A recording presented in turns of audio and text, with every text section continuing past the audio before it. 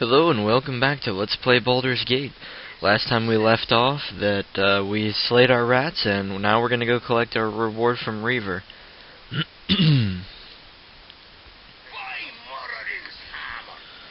He congratulates you on your battle there and gives you 5 GP and 50 EXP. I know that if your charisma is higher, you can get a little bit higher money reward. I think it's like 15 or 20. But it's not that important. There's a priest Ogma. He serves as a temple shop, but we don't really need that right now. I'm going to talk to Dreppen here. Dreppen tells you Phildia lost her book in the hay and also asks for an antidote, which we have because we took it out of Hull's chest. Another 50 EXP, and we're going to grab that book and actually skip the assassin that's in here. Seeing as how we are just a level 1 wizard without any memorized spells, and frankly that's a strategy for death, honestly. So we're just not gonna mess with him. There's Phildia, the person who lost her book. Go ahead and give that to her. Another 50 EXP, and we managed to roll the positive charisma roll on that. She says that you remind her of Gorion, and she gives you a Lynxeye gem, which I know there's a more negative response. I think it's easier to get if you are evil and start out with a lower reputation. Here's Teth Toril, the guy who Firebeat asked us to get the Identify scroll from. And to be honest, he's also invincible. If you ever try and fight him, don't. He's immune to absolutely everything and has a nasty habit of shooting lightning bolts. Just FYI. We're gonna drop our loot on Winthrop here. It'll be the last time we talk to him. And give that scroll to Firebeat for another 50 EXP.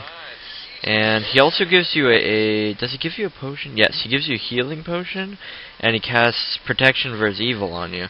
Now the protection versus evil actually won't help you at all, but it's kind of a kind gesture on his part, saying as if he were like telling you he'd say a prayer or be thinking, or like wishing you well or something.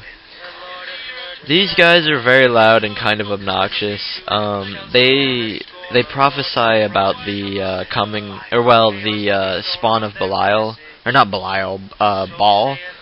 It'll make more sense later. Here's Imoen, one of my favorite characters in the game until the second game where they totally ruined her. But we're gonna be nice to her. She's kind of like your childhood friend. We're gonna just tell her that she can go with us, but she says don't be silly. I'd never be allowed to. I like Imoen, but it's kind of like a Luke Skywalker, Princess Leia thing, so just keep that in mind as you're playing. Here's Gorion. You can talk to him a little bit, but we're just gonna go. Listen carefully. If we ever become separated, it is imperative that you make your way to the Friendly Arm Inn. There you will meet Khalid and Jahira. They have long been my friends, and you can trust them.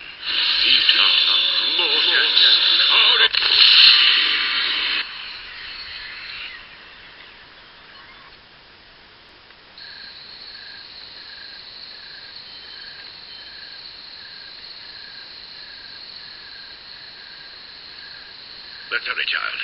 The night can only get worse, so we must find shelter soon. Don't worry. I'll explain everything as soon as there is time. Wait, there is something wrong. We are in an ambush. Prepare yourself.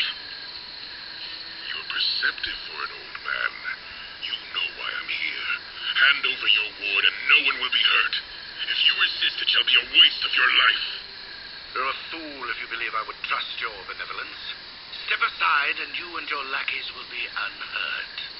I'm sorry that you feel that way, old man.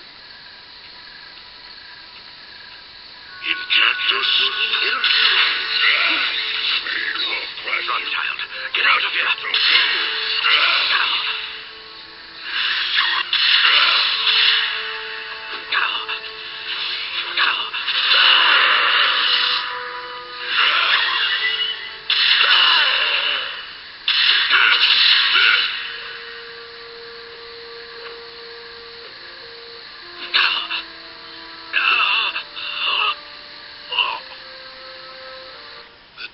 Especially cruel this morning. You awake with the realization that you have not been living some horrible dream. Ambushed, You saw Gorion cut down before your eyes, and even his powerful magic could not stop the onslaught.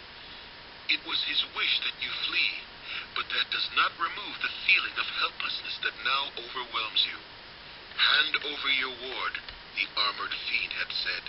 He was after you and you alone, but why? If only Gorion had given some clue. But now you are alone and lost. Candlekeep is near, but you will find no quarter there. The readers pay for their serenity with rather draconian entry rules, and without Gorion's influence, their doors will remain closed. You will not last long on your own with your meager equipment. Perhaps you can get some help from the friends Gorion mentioned, the ones at the Friendly Arm. Okay, well, I would have to say that scene pretty much played out exactly as you can interpret it. Imoen manages to follow you outside of Candlekeep and mentions a letter on Gorion's body. So we're just going to go ahead and let her join the team. I think she makes a great thief. Primarily not for fighting otherwise than with a bow, but also just with the picking locks and detecting traps is primarily what I use her for in the first game. Of course, in the second game, they ruined her, in my opinion, by dual classing her into a mage. So she has a few levels of being okay. Now here's a prime example of the mod I have on this game, which I know I was complaining about mods earlier, but I meant mods that make the game easier by letting you just teleport and change the game to your will. I only have one mod on this, and it randomly puts monsters in the game and repopulates monsters that you've already killed. So you'll find me encountering things that I wasn't ready for, that I wasn't aware even existed, simply because it's random repopulation and random placement just in the first place. Also, I think when they came out with this version of Baldur's Gate, the Baldur's Gate Tutu, they changed the monsters around a little bit. But this is the letter on Gorion's body here. You can go ahead and read it on your own time, I suppose. It mentions vaguely foreshadows events to come, and then is signed by E, which I have come to, which you come to the conclusion is Elminster. Holy crap! Okay, I'm not gonna try and fight these, seeing as how I die very quickly. We need allies. Either that, we need to gain like 20 levels.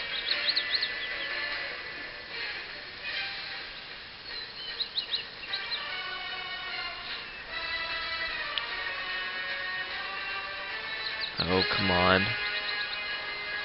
Did I lose him? No. Welcome to Montserrat and Czar. They are... What? They're not... Okay. Okay, there we go.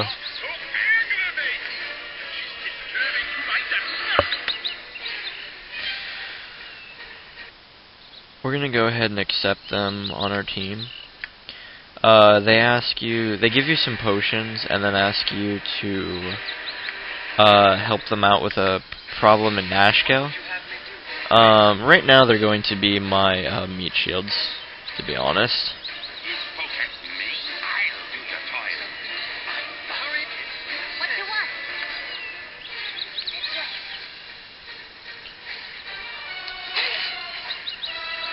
We're going to want Montron to take all the hits. Chesney and Imoen are going to use their range, and it does appear that... Okay, I don't know why that guy just came up and talked to me, but he did.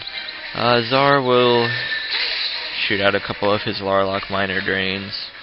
Hopefully we can... Oh, and it seems like that wolf up there is glitched, which is working in my favor. Now we're just going to have everyone run in here and attack. Oh, that's not good. Well, if Montron dies, it's no skin off my nose. Okay, well, we successfully did that. I think that's a good place to stop. When we pick up, we will be traveling to the Friendly Arm Inn.